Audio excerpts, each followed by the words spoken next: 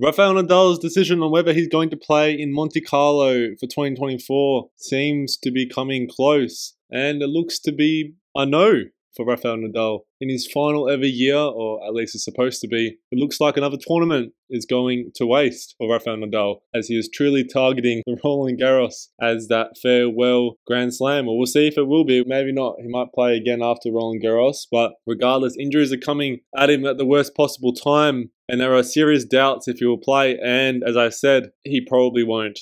It's hard to see he's looking to bounce back after a horrible 2023, and he started off pretty well in 2024 at the Brisbane Open, but it's been tough outings for him since, pulling out from Qatar, from Indian Wells, didn't even sign up for Miami. He played that Netflix slam against Carlos Alcaraz. He played okay, but it was an exhibition, and the level was not at the highest level you would expect from Nadal. Can he win a 15th Grand Slam or a 15th French Open? I doubt it. If you asked me 2 years ago, maybe, but he hasn't really proven himself in the past 2 years to be a serious candidate. He needs to at least play one Masters tournament before Roland Garros. Of course, he has experience, more than any other player on clay courts. But you know what? You can't just roll out of bed and win a Grand Slam. Another article here, Nadal may be sidelined for over a month. So that not only rules out Monte Carlo, but also rules out Barcelona and perhaps even Madrid. We are waiting on official confirmation for this news. I don't want to come across as trying to be first to report on this news. This news has been floating around the internet for the past few days and is looking more and more like he won't be playing. It once again opens up the door for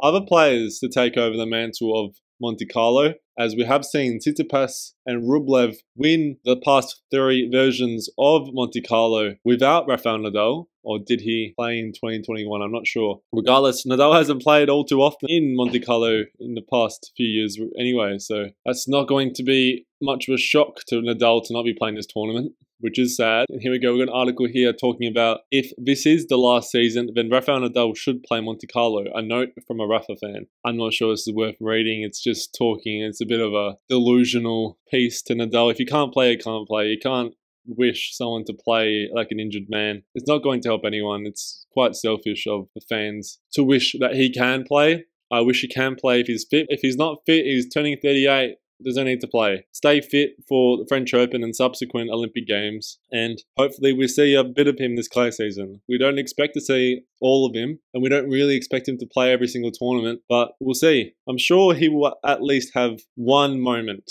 where he can, and if he can take advantage of that moment, who knows, he might be able to go far in a significant big clay tournament. That is yet to be seen. He hasn't done that in 2 years now. And just the tweets here, some rumors are now saying that Rafael Nadal may miss a large portion of the clay season due to a back problem. So another injury, another muscle group returning in Rome or Roland Garros at the earliest in 6 weeks time. 2 years back he didn't play because he had that stress fracture in the rib, which he did come back and win Roland Garros. Last year he was dealing with that repercussions of the surgery for the hip. However, a private jet was also spotted traveling from Monaco to Monte Carlo yesterday, which may have been the Spaniard and his team. But this was about 24 hours ago, so I'm not sure that was him. Maybe it was, who knows? Perhaps he will play, but he's leaving it to the final moment. And why wouldn't he? If he is able to get the treatment required, he can do what he wants. And this is a more up-to-date tweet. Latest reports on Rafa Nadal. He is said to have skipped training and is still in Monaco, so obviously that wasn't his private plane. Waiting for test results on his back before deciding on Monte Carlo. We assume that he receives the results in the next 24 hours. So a lot of information being spread around.